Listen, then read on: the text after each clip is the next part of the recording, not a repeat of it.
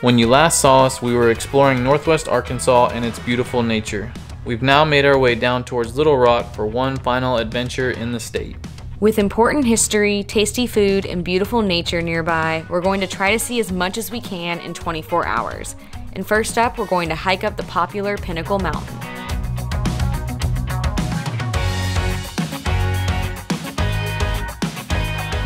We hear this is a must-do trail here in the Little Rock area. It's pretty crazy. As you're driving around, all of a sudden you just see this mountain peak jutting out of the ground from nowhere. Nothing else is around it, it's just there. It's pretty cool to see.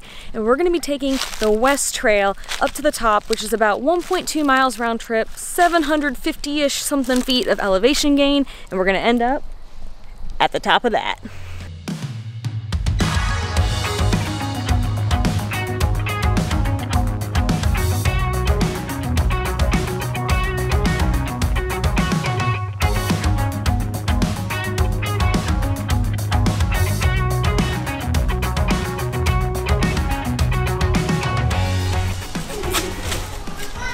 Got it.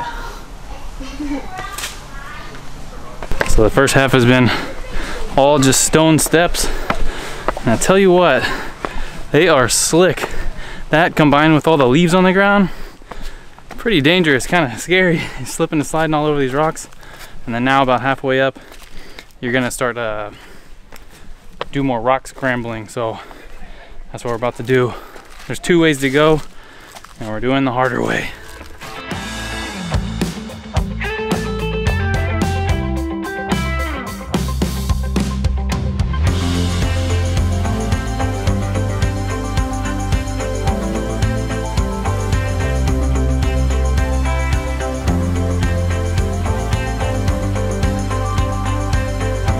We're just about to get to the summit and get our first view from the top. Ooh. Wow. And the water over there. This is amazing.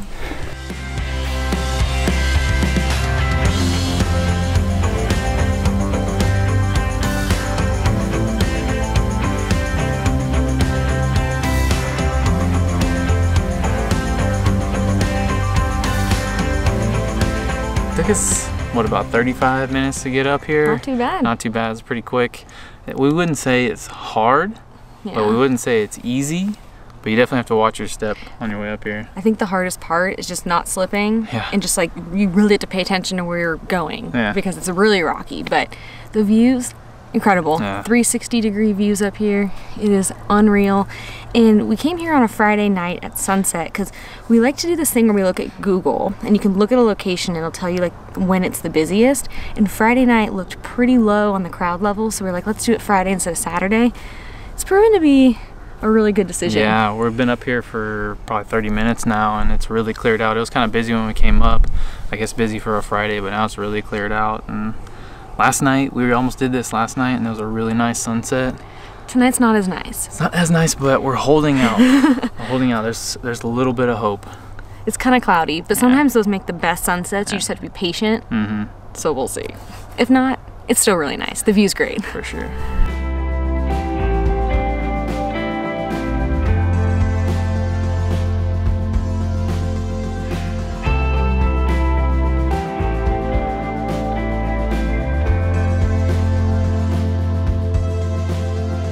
All right, I think the sun has officially tucked itself away behind the clouds to go to sleep, so we're gonna head back down because they close the gates an hour after sunset and we don't want to get locked in.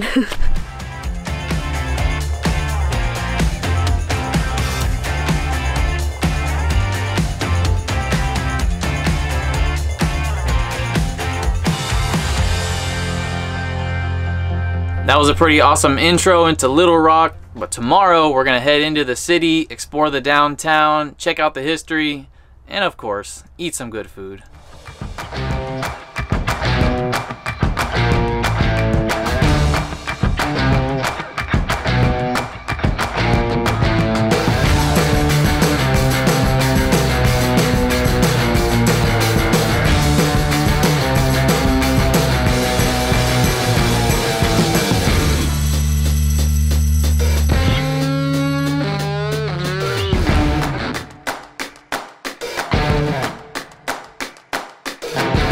couple fun facts about Little Rock. It's not only the largest city, but it's also the capital city in the state of Arkansas. And the name Little Rock is actually named after a little rock.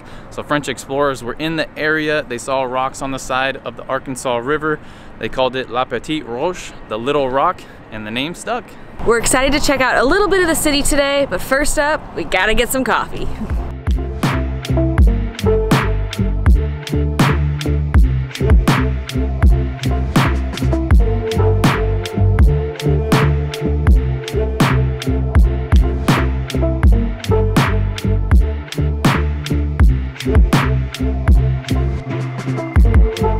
So I guess we're in the East Village area of town. That's what all the signs say around all the blocks. And we came to a spot called Fidel & Co. for coffee. We actually have a patron named Jonathan who lives near Little Rock, and he gave us so many suggestions for today. So thank you, Jonathan. This was one of them, and we're really excited to try it. Yeah, this place is super cool. The outside, they have this really big mural of with their logo on it. It's really colorful. Then you go inside, they have really cool light fixtures and a big coffee bar sign in there. It's really cool inside. Totally our kind of spot. Yeah, for sure. So we got, you know, one each, and I got a caramel latte. Why did I forget that? I got a churro latte, which is one of their seasonal drinks. They're both gonna be bomb. Oh, it's hot, but it's so good. We need this so bad. We're kind of got tired face going on right now. They have their house-made syrups too. So the house-made caramel sauce. Coffee shops instantly get like 10 points for us if they have house-made syrups. This is so good. It's very like cinnamony and warm and comforting and delicious. Ooh, that's good too. I love churros. That's so good. Yeah, we got the opposite of the... what we would normally get. I would normally get the churro, and she'd normally get the caramel, but... Feeling crazy today in Little Rock.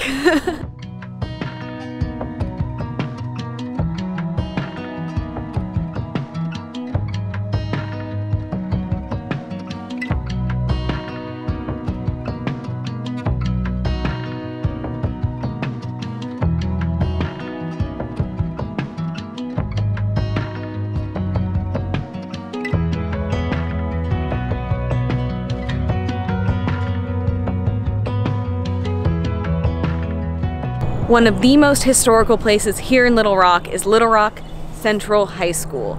This school played a very significant role in the desegregation of educational institutions all across the United States in the 1950s with the Little Rock Nine. In 1954, Brown versus Board of Education declared that state laws segregating schools were unconstitutional. And in 1957, 9 black students called the Little Rock Nine were selected to attend Little Rock Central High School, an all-white school. Their attendance was met with great challenges as they battled the governor trying to prevent them from entering the school, as well as an uproar from the community and horrible treatment from other students. However, despite the difficulty, the only senior student among the Little Rock Nine, Ernest Green, graduated from Central High that year, and the entire Little Rock Nine have been widely recognized for their role in helping integrate schools nationally. We highly recommend watching a docuseries called Eyes on the Prize, and the episode they have on the Little Rock Nine. They go into a lot more detail of what happened both before, during, and after the Little Rock Nine.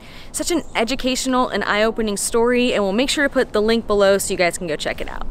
Today, Central High School is still an operating high school, and it's the only high school in the U.S. that is designated a National Historic Site. There's also a visitor center that's open daily where you can book a tour with a ranger that'll normally take you inside the high school, but due to COVID, they're not doing that right now. So if you're in the Little Rock area, this is a must-visit spot to see some of the city's and country's very important history.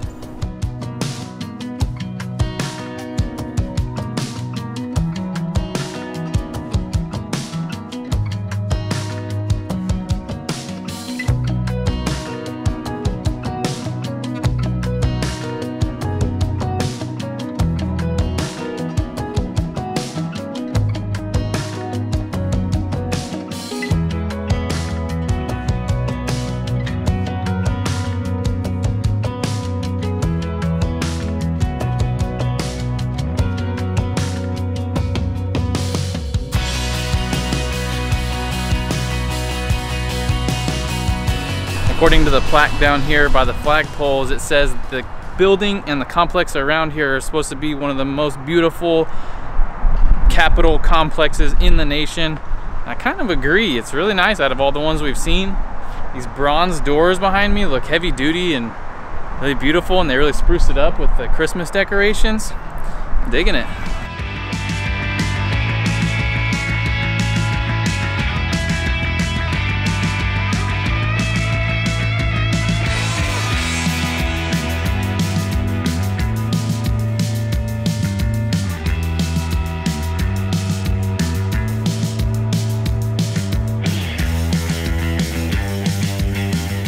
So according to Google, one of the most iconic dishes here in Arkansas is catfish.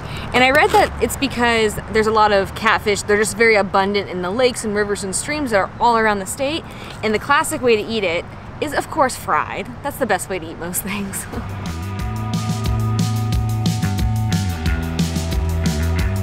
We came to this place called Soulfish Cafe. This place comes super highly recommended. When you go in there, there's all kinds of awards they've won on the wall, magazine features, looks super good.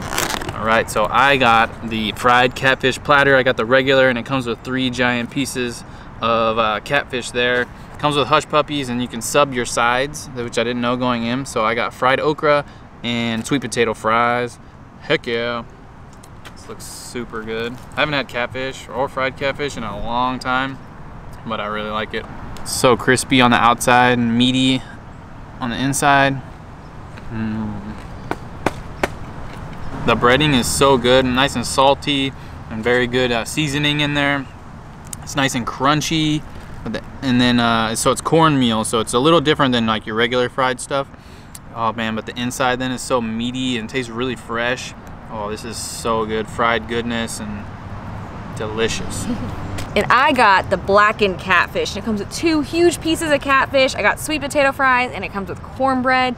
And I'm not really a fish eater, so this is a little out of my comfort zone, but when I was little, probably like 4th grade or so, I used to eat fried catfish at this place by my parents' house all the time. So if pickier 4th grade version of me liked catfish, I'm thinking I might like it now.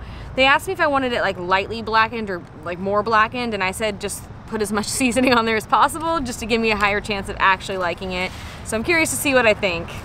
I'm gonna eat it anyway, but hopefully I do actually like catfish. Ooh.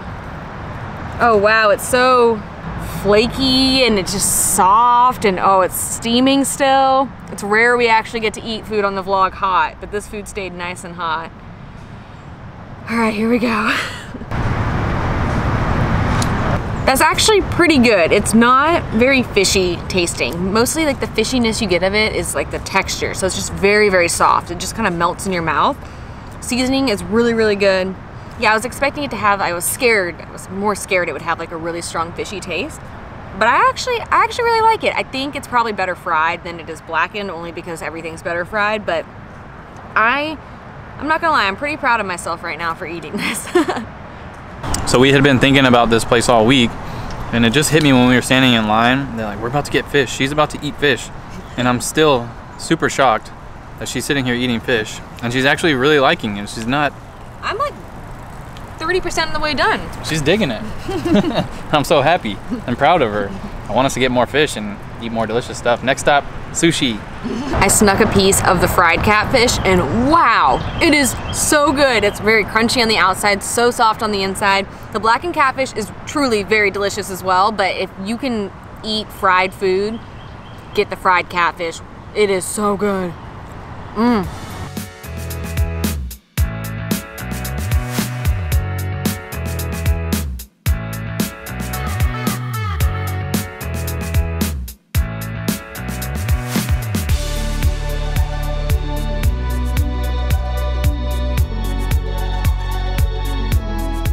All right, it wouldn't be an Adventures of A+K vlog without an ice cream stop. I know we've been eating a lot of ice cream on our vlogs lately, but we're just doing research so y'all know where to get the best scoops all across the US. We're making the sacrifice, we're doing the hard work, and we're now an ice cream vlog. So we came to this spot called Lob Lolly in Little Rock, and if you're wondering what is Lob Lolly, it's actually a type of pine tree, and it's the state tree of Arkansas. Fun fact for you. Place is the cutest, probably the cutest ice cream shop on the inside. Super colorful. Super adorable. The flavors, oh man, we're pumped about this. So mine's starting to melt, so we gotta make this quick. I got pumpkin cheesecake on top, and I'll tell you about my second flavor when I get to it. I got the apple pie, which looks so good, and Arkansas mud. I don't remember what's in all of these, but I'm trying to keep it clean on the cone. And they're so freaking good. They are amazing. Oh god, it's dripping so bad. We gotta get to work here. The pumpkin cheesecake flavor tastes just kind of like melted cream cheese with pumpkin. It is incredible, and I know I raved and raved about clementines. Still, clementines is in the top 5, but this place might be now in the top 6. This is delicious ice cream. So my second flavor is called the flavor that must not be named, which is a Harry Potter reference. And I believe it's butterscotch ice cream with like toffee and something else in it. It just sounded so good. Also, we're finally getting to this cone and it's just like flaky and crispy and so delicious. You know we rave about the ice cream that has chunks in it. Both of these so far are freaking loaded with chunks. There's so many, you get so much crumbs and different textures in every bite. So I went back and looked. It's cinnamon apple ice cream, the base, with pecan oat streusel. And the chunks are so huge in this. Can't get over it, it's so good. Okay, I'm fully into my Arkansas mud, which is milk chocolate base and then cookie and brownie pieces in there. But it feels like I'm almost eating like an ice cream sandwich. The pieces, I keep raving on the chunks, but they're so big, biggest of any ice cream place I've ever been. That huge nugget there. Like seriously, like dime or nickel size nuggets of deliciousness in here. It's so loblolly freaking good. All right, and that's gonna do it for our time here in Little Rock. Tomorrow we're gonna be exploring Hot Springs National Park, which is about an hour southwest of Little Rock. But instead of filming a vlog, we're just gonna do a bunch of Instagram stories documenting our time there. So if you're not following us on Instagram, make sure to go follow our page so you can see what we get up to. We're gonna do a story highlight with everything from Arkansas, including Hot Springs. So if you're seeing this a week, months, years after it's posted, you can still go see what we did there. But after that, we're headed back to Texas for the holidays, and we have a few fun adventures that we can't wait to share. So that's where you'll see us next.